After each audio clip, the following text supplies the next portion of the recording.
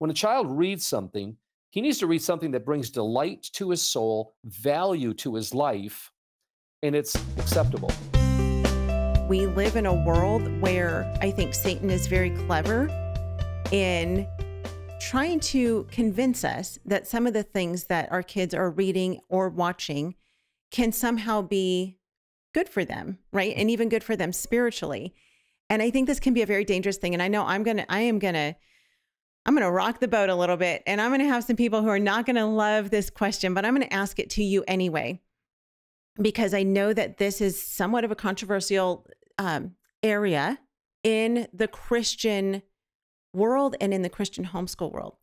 There are so many books like the Harry Potter series and other, types of books, Call of the Wild, popular dystopian books, things like that, that a lot of parents will say, it's okay. There's a lot for them to learn from this. My kid really enjoys reading them.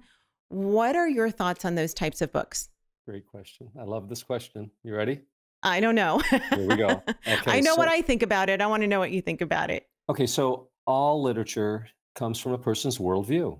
An author, such as Harry Potter series, she has a worldview. She has a view of God that all literature, all books. And by the way, there's 2.2 million books printed every year, new books. That's a lot of books. books. A lot of books. Yeah. So how do we keep up with that? How do we know who's writing what, and how do we know what their background is? Yeah. So everyone is going to influence the people who read those books. They're going to influence them by their worldview. That's who we are. We write about what we know, our own knowledge, our accumulated effective knowledge. And so that's number one. Do you know, as a parent, have you done your due diligence to know, what these authors are about? What's their lifestyle? And so if they're living an immoral lifestyle, then why do I want my kids to be influenced, no matter how great their writing is? Mm-hmm. And that's where parents would take issue. Like parents say, well, we're not going to just throw out the baby with the bathwater just because they're evil. They may be writing something really good. So why can't we learn from them? And that's what I want to talk about. And it's found in Ecclesiastes chapter 12. Just happened to have my Bible open to it. Thought you were going to be asking me this question. We've got to find out what God wants for our children more than anything. God knows what's best. He created us. He knows what's best for us. He knows when we break rules, there are consequences. He knows what boundaries to give us. And he's given us boundaries in the books that our children read. It's in the Word of God. First, the little truths, think on things that are good, lovely, just, of good report. If there be any virtue, any praise, think on these things. And so, let me digress a little bit. The dystopian literature, Call of the Wild, you fall in love with the dog that's, being attacked, and you want this dog to kill the other dogs. At the end of the book, you are a believer in evolution, the survival of the fittest. It is duped you to put your guard down and to embrace by your emotions someone who's been taken advantage of, and you want the other dog, you want this dog to win. You want him, the survival of the fittest. You want that comes into your mind, and you accept it as a new value because of what you just read. The same thing's true with Harry Potter. I'm just going to just briefly describe that. You're going to end up the ends justify the means. You're going to learn that with Harry Potter, and then you're going to see some other subtle things happen, immoral things happen in Harry Potter too. Lying, sexuality, all of that's in there. Dystopian literature. Now, if I had not done this study, I love dystopian movies. I love the dystopian stories. They're amazing. But what people don't realize is that they don't really read with a critical eye and discernment. And discernment's everything. Right.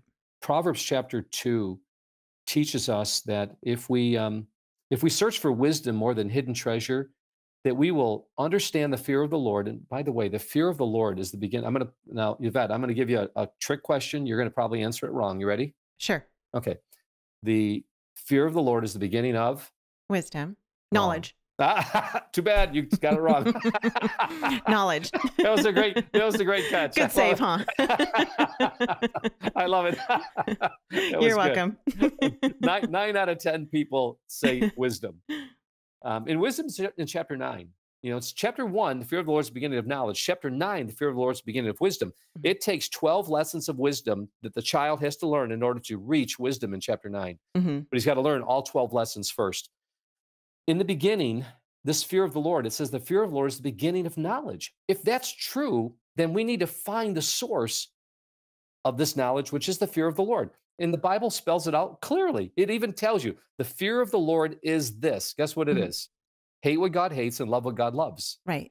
It's simple. Learn to love what God loves and hate what God hates. As you're reading something, if you're reading something that is against God's boundaries, Mhm. it violates God's character, then we're to hate that. We're not to continue to say, oh, I can learn something from this. That's wrong. You know, we don't learn from evil. Jesus never, ever learned from evil. He didn't go in that direction. Right. He always taught us what was good and holy.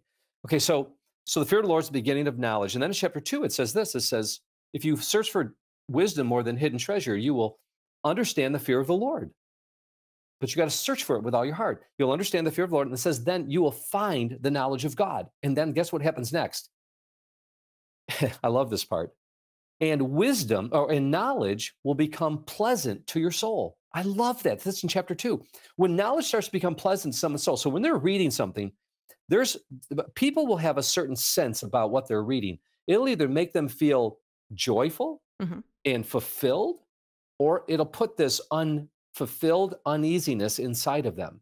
God's given us a conscience to see that. Right. And when they're reading something, and if they have a conscience that is working, you know, because they've not been filled with all this other stuff that's harmful, Right. then they're going to start seeing what's bad. And this is what he says in Ecclesiastes chapter 12. This is a hard pill to swallow, but it's in the Bible. Besides being wise, the preacher, and by the way, the word preacher is the word for collector. He's collecting things. He's collecting the words, the most important words in the universe. That's what Ecclesiastes is all about. People will live life either under the sun, temporary, Mhm. unfulfilled, or they'll live life on the perspective of heaven.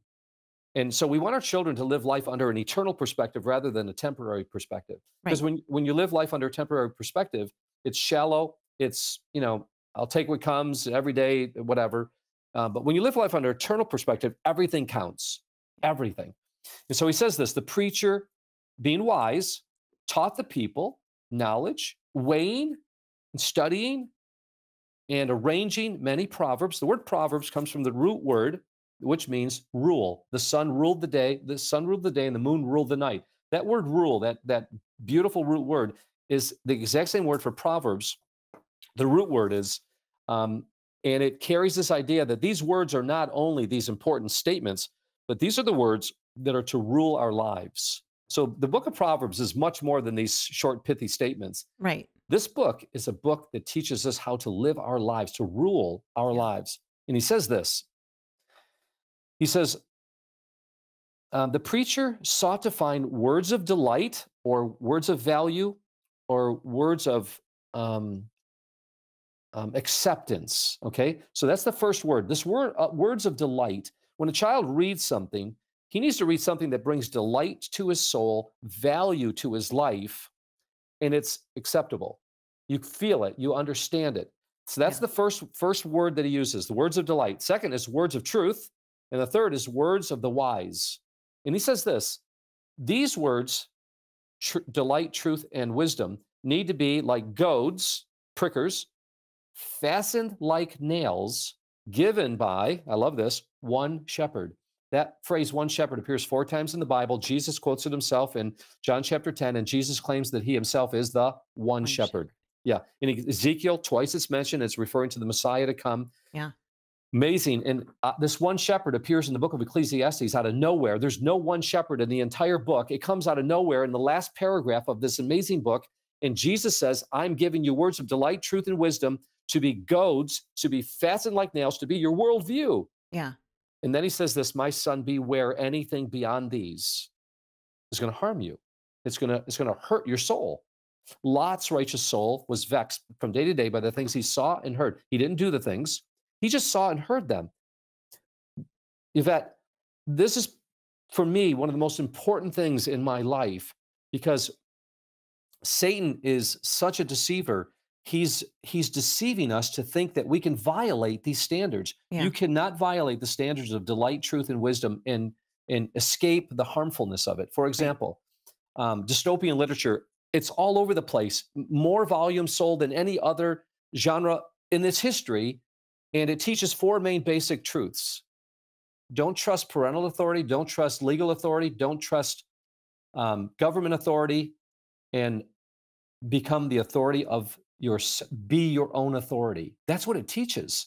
But people, because on the premise of false love, they're saying, no, we're going to bring love back into society by resetting society and discarding all the old things and starting something new. So the whole thing's based on the false premise of we're going to bring love back into the world by discarding the old and bringing in the new. And what they've done is they've become a law unto themselves, Right. and not following the laws of God. Right. You know, Right. and so that's how harmful these things are. Harry Potter, dystopian literature, Call of the Wild. Some of the classic books that our children are reading in homeschooling today are extremely dangerous. If they do not possess a worldview that is following the boundaries that God has set, God says, my son, if you violate these things, if you go beyond words of delight, acceptable, valuable, eternal, if you go beyond words of delight, words of truth, and words of wisdom, it will harm your soul. Yeah. And I say, let's do this for those parents out there that say, well, my children, though, they get to see both good and bad. They get to be able to process. They get to be able to think logically. They be able to gain. No, it's not true. That's not what's really happening. But listen to this. If you can gain an understanding of this book, if you could read it from Genesis to Revelation and study it and search for the truths like hidden treasure and fall in love with it.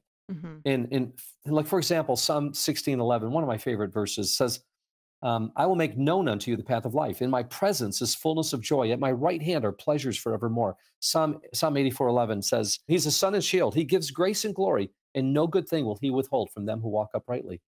The eyes of the Lord run to and fro. 2 Chronicles 16. The eyes of the Lord run to and fro throughout the whole world, seeking those whose hearts are completely his. Yeah, completely his. Yeah, that's the Not key. Not just partly his. Yeah, and so reading is so powerful. It helps forms our values, our convictions, our worldview.